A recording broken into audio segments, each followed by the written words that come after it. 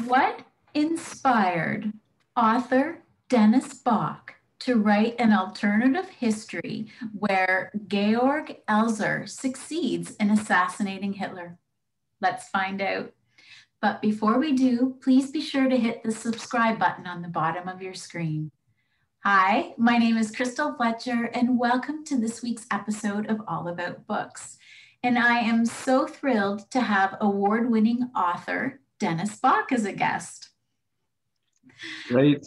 Thanks. I'm glad to be here, Crystal. Oh, thanks, Dennis. He's also a travel writer, book reviewer, and a teacher. And we'll be talking about his fifth book, The Good German, which was published by Patrick Crean Editions. So in The Good German, the hero, anti-fascist Elser's assassination attempt on Hitler's life in 1939 is successful.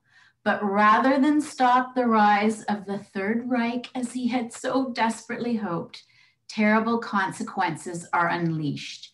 The atomic bomb obliterates London and Nazi Germany wins World War II. Welcome, Dennis. Thank you. Sounds like a real page turner, doesn't it? Oh, it is. It is. Yeah. I'm still thinking about it. Thank you. Actually, you know, Dennis, as a reader, there's nothing better than a good book. And what makes a good book to me even more interesting is to know what inspired the author to write it. So what inspired you to write The Good German? Well, I think it's very normal and very natural, very human for us to think about in our own lives about those turning points or those forks in the road where our life might have taken us in a different direction, right? Like, oh, if I'd only gone to that university instead of that one, or if I'd only married so-and-so instead of so-and-so. I think it's a very natural impulse to speculate on the what ifs in your life. And it's something that is not only natural, but it's really intellectually kind of interesting, emotionally interesting too. But so like what would my life have looked like if I'd done this instead of that? And I remember the first time I caught myself doing that was when I was about 10 or 11 years old, when I was growing up in Oakville, Ontario.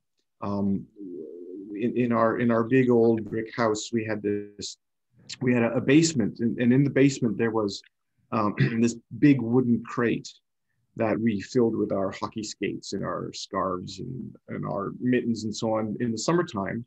It served as a catch-all for things around the house and so on.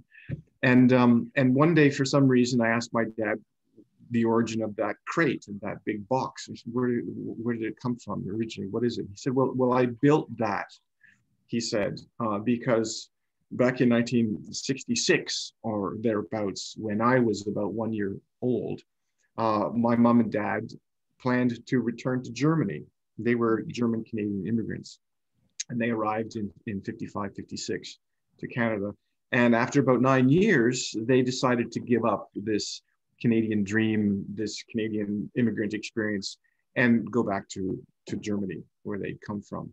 And so he built this crate in order to ship some of our belongings to Germany, where they had started from 9 years earlier. I was born in Ontario. And so when I heard this story that they had come, my parents had come that close, because they canceled their trip the last minute and they stayed in Ontario. Yeah. But when I heard that story, that we had come that close to going to Germany, where I would have grown up, I was fascinated and I was horrified to understand that my life, the life that I knew at the time, almost never materialized. I would have grown up in Germany. And so the question occurred to me, like, how much of me would have survived that? Would I still be the Dennis that I was at the time when I heard this story? Or would growing up in Germany have shaped me absolutely into a different person, right? So that's the first time I sort of like tasted that notion of an alternate history. So it really shocked me. It really intrigued me. And so I carried that feeling into this novel. I knew I wanted to write an alternate history based on, or sort of like, revolving around World War II. And I carried that curiosity and that sense of wonder that I experienced for the first time when I was 10 or 11 or 12 years old, when I first heard about my own near brush with my own alternate history. And so I wanted to write something that had to do with the war. I wanted to turn the war upside down. And then I kind of stumbled across the idea of, or the true story of Georg Elser, who came within 13 minutes of assassinating Adolf Hitler. And in the true history, he fails, of course. But in my story, in my novel, he does not fail. The irony is that his successful attempt ends up creating an even worse situation in Europe than the one that actually transpired.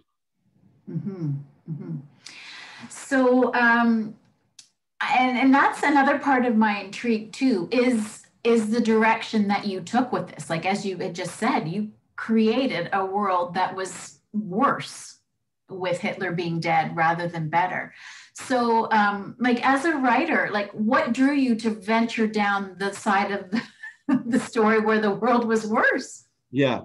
Well, I mean, being a serious literary writer, I don't go into the happy endings, right? I'm not much for the roses and all that stuff at the end of a story. I mean, I was, growing up as a German Canadian kid in Ontario in the 70s. I was very aware of the anti-German prejudice that still prevailed in Ontario, I presume around the world. So I mean, I was born 19 years after the end of the war. So 19 years doesn't seem like very much anymore, right? So relatively quite close to the end of the war. That atmosphere was still there, and so I encountered this anti-German prejudice for the first time when I was in kindergarten or grade 1 or something. And, I will never say I was bullied, but I was made aware of the fact that I represented a German heritage, and this German heritage was dark, was negative, was sinister. And before I understood, the actual history of the war, I heard stories, I heard words like Holocaust and gas chamber and so on. And I was horrified, but I was also confused because, I was like 7 years old or 8 years old or 9 years old and had obviously no connection, right? But the connection was a generational guilt, right? I mean, I was guilty by association, and that had a real impact on me. And I was interested in developing the idea of generational guilt that the Germans of my generation felt and might still feel today. And so by having, Nazi Germany win the war in my novel, and the story narrated from the point of view of William, this kid growing up in 1960 in Ontario, small town Ontario, by doing that, I was able to explore that world of prejudice, right? So the war turns out, the world turns out even worse after the death of Hitler on a very global scale, but in a very personal, small level, which is what I'm really interested in, how these global events affect the individual. It was a great way of developing, of working that theme as much as I could, right? How do these global events affect the little guy in history, right? So that's what I did. Yeah, and William, he's a really interesting character in your novel, and certainly his place within the family. There's some really interesting family dynamics that you've got going on there. Can you tell us a bit about the Teufel family and the dynamics that are going in within that household? Yeah, well, William, the narrator, so the novel is narrated in two voices. William narrates half of the novel in first person, and there's a third person omniscient narrator who focuses on Georg Elser, the guy who ends up assassinating Hitler, and their stories slowly come together, right? But the part that carries William's story, focuses on him. It's first person, as I say, and his family. So it's in a very loose way, it's modeled after my own family, only insofar as, I'm the child of German immigrants and so on. So there's that, everybody has a competing, in any family, I suppose, there is the sort of the unified family, and then there are those competing needs and so on. Mothers and fathers and children have different needs, different longings and so on, and this is very much the case in the Teufel family. Teufel, of course, in German, I don't know, maybe not, of course, but those of you who don't speak German, means devil. Yes. So this guy's family, is, the mother has come from Germany. Just during the war as an immigrant, as a refugee, and marries William's father, and they have a couple of children in the 50s, and so like their life is really dominated by the fact that Germany won the war, and so Germans are even more hated because they continue to wield power over the world, and so this family has to struggle to stay alive and to define themselves as anti-German as they can, right?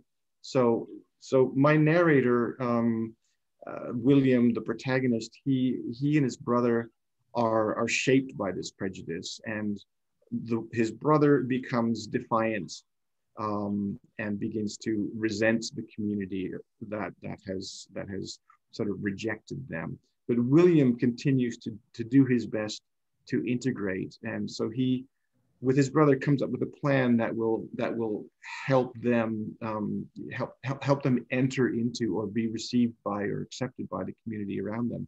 Like, any really interesting character in a novel has at least one overriding longing, one desire, a quest. It's whether it's an external quest or it's an internal emotional quest.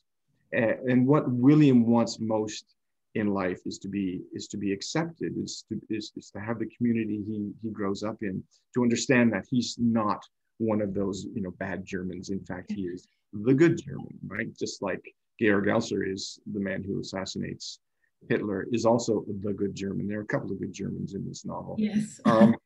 But yeah, like I think lots of families in Canada growing up with German heritage felt that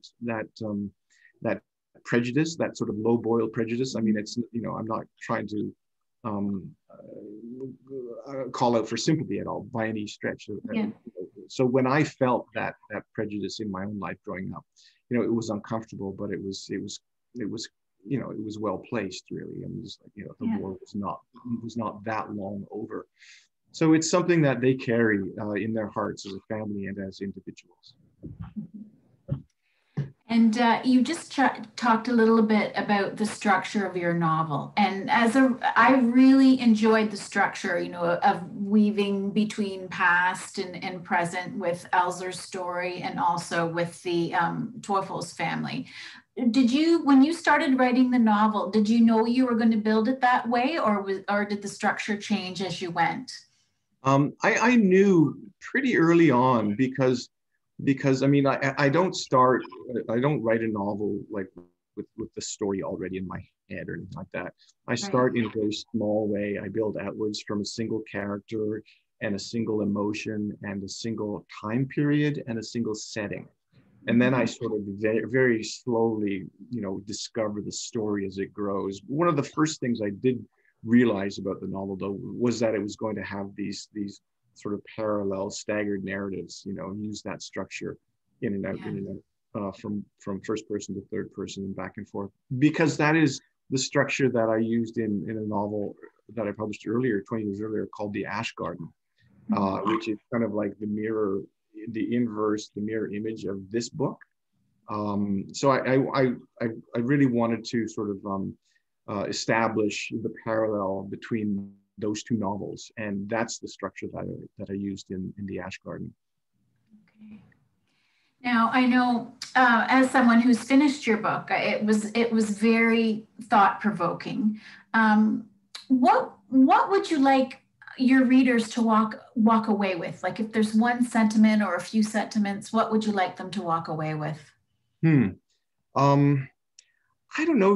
That the reading experience is such a personal, quiet one. I mean, like I remember when I discovered reading. Like actually like literary reading, when I was in grade 9 or 10, like when I encountered a beautiful book, a book that moved me for the first time. It's that sort of that quiet interaction that you have. It's sort of like this quiet conversation that you have between you and the book. And, it's really, it's irreplaceable, really, that intimacy that an author can establish, or that a narrative voice can establish between it and you. So whatever you take away from one of your from a favorite novel, I mean, it's a very personal thing. I mean, I'm a character and a voice writer. I mean, this novel has a lot of plot, actually, but the plot only grows out of the characterization and out of the voice, right? And so, I mean, when I read, when I'm falling in love with a novel, it's because, I mean, reading a novel, not writing, but when I'm falling in love with a new novel as I read, it's because of the voice and the character, the way that the author builds those two things, and lets the story grow naturally, right? So if the story of this novel carries you away, that's wonderful. Because I have structured it in a way that hopefully that the story moves quickly and so on.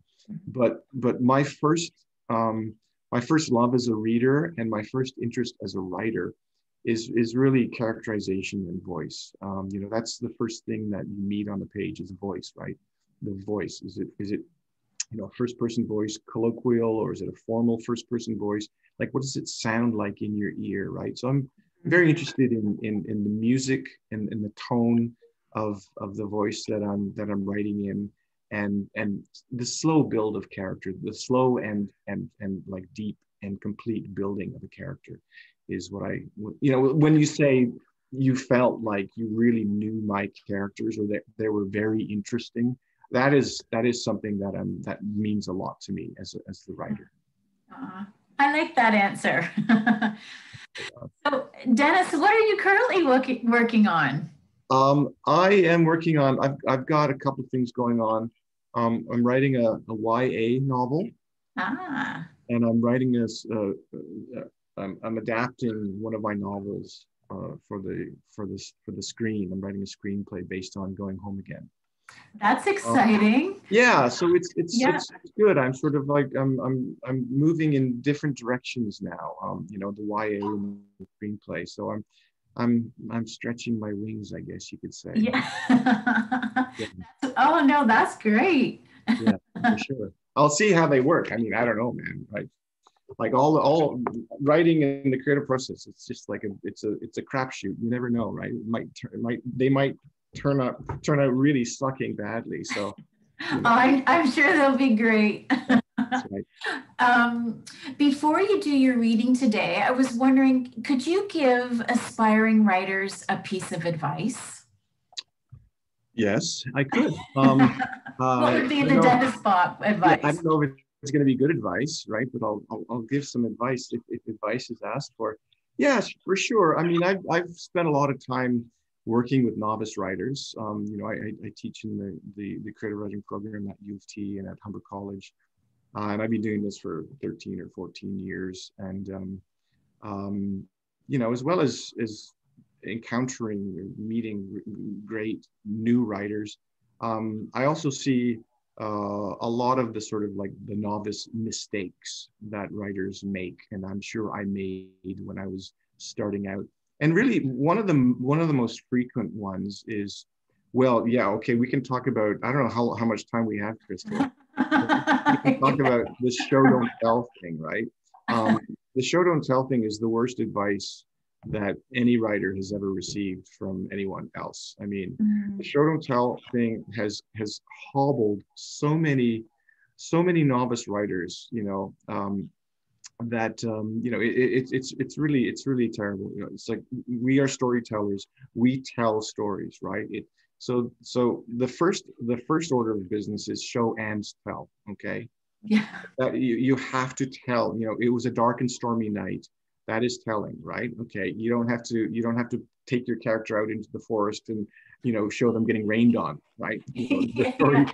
the narrative voice says it was a dark and stormy night. There we go. Yeah. Or Joe loved Susie and Susie hated Joe. That's telling, and you're allowed to do that, and you should do Yeah. that. You don't have to take them into the bar and have Susie crack Joe over the head to show it, right? So you can do things much more eloquently and much more concisely and convincingly very often with some good telling. The second bit of advice is maybe beware the lazy narrator. Lazy narrators just sort of observe the obvious. If I'm describing, what I see on your screen or on my screen, I would say, you have this color hair and that color sweater, and there's a green creeping ivy behind you and a white shelf and so on. And these are all obvious and easily, noticed, but they're not really revealing or interesting, right? Mm-hmm.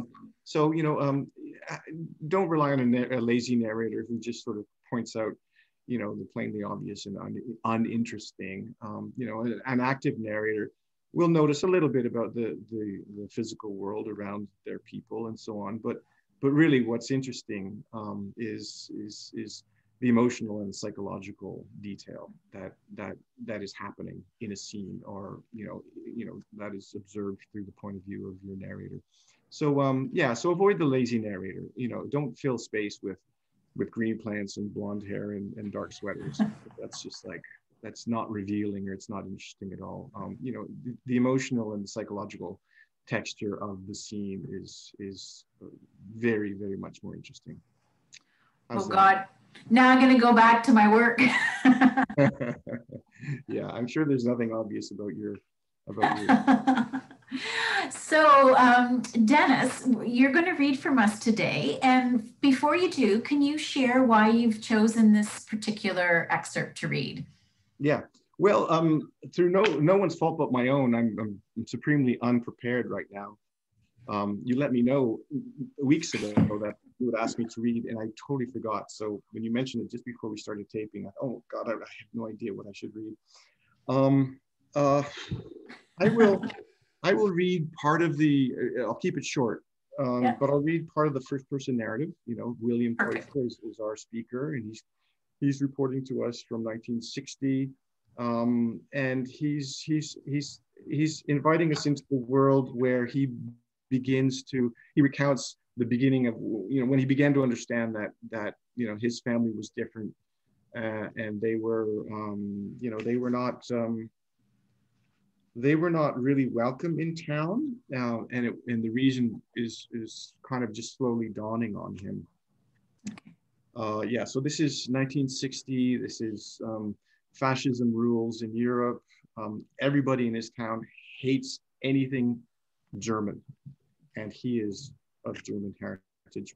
Perhaps the one sign that puzzled me most in those early days was not the number painted on our front door, mistaken at that early age for our home address, added to the more recognizable street number 115 tacked onto the front porch, but the nervousness that plagued our father when he was in public. At home, he was calm and happy, or at least he seemed that way to me, the sort of father who pulled a coin from your ear on your birthday or played Herb Alpert songs on his old dented trumpet. But in the street, he was always on guard. Come on now, William, get a move on, he'd say, throwing a glance over his shoulder. He didn't associate with men from the shipyard as far as I can remember, and I have no recollection of visitors calling at our house when I was a boy. At the annual company picnic, he never played pickup baseball or talked with the men in the beer tent, where so many other fathers seemed to collect. He sat with us instead. And once, after I made the mistake of speaking the wrong language, meaning German, he raised a finger to his lips and reminded me that outside the home, we were to speak only English.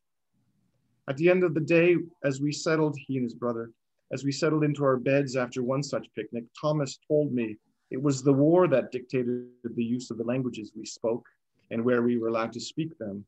Everything was about the war, he said, even the number painted on our front door. Everyone hated us the same way you hated the monster in a monster movie. I'd see for myself soon enough when school started that fall. I remembered no war, only stories that told of our father's regret at not having served. It seemed far-fetched that something that had happened outside the span of my own life could hold such sway over our town and family. Thomas reached for the flashlight at his bedside and pressed it to the underside of his chin. It's the Cold War now, stupid. That's what they call it, he said. The term Cold War was new to me. Icebergs and snow-swept plains and howling winds came to mind. So you'd better get used to not having any friends at all. We watch films at school. You'll see them too. They blame us for everything. Us? I said. The Germans. What happens in the films? He scanned the ceiling with a flashlight beam. We'd strung half a dozen model airplanes up there on fishing line in a perpetual dogfight that moved only slightly when a breeze came through the window. Nothing goes right anyway, he said. The beam traced across the ceiling in a cool, steady arc. He knew all there was to know. There could be no reason to doubt what he told me, though no sense could be made of it in my trusting heart. I looked up to him in every way a little brother could. He was taller and stronger and smarter than I could ever hope to be. And when he told me I'd never have friends in my life, I believed him as you believe the crystal ball that speaks the truth to you about your deepest and most shameful secret. He'd already learned something at school called duck and cover and knew the location of all the fallout shelters in town, and that in the early days following the war, they'd been known as sanctuaries and not shelters. The name made people feel better, he said. It made them feel safer. He even claimed to know by the light in the sky over Hamilton what grade of steel they were baking in the Stelco fire pits. I'll stop there. Thank you. No, thank you. That was great. I appreciate you giving everyone a taste of your characters' voices. Yeah, okay. My pleasure. And a big, big thank you for coming on the program today. I so enjoyed talking with you, speaking with you, Dennis, and learning more about the stories behind your book. Yeah, my pleasure. Go ahead. Oh, I was just going to say, what I'll do is I'll put links down below in the description box. So anyone who's watching right now can go and purchase a copy of The Good German or your other books. Yeah. And yeah, so that's what I'll do. Thank you very much. Listen, Crystal, it's been a real pleasure. Thank you so much for your interest in my book. Thank you. Thank you. Okay, cheers. Bye.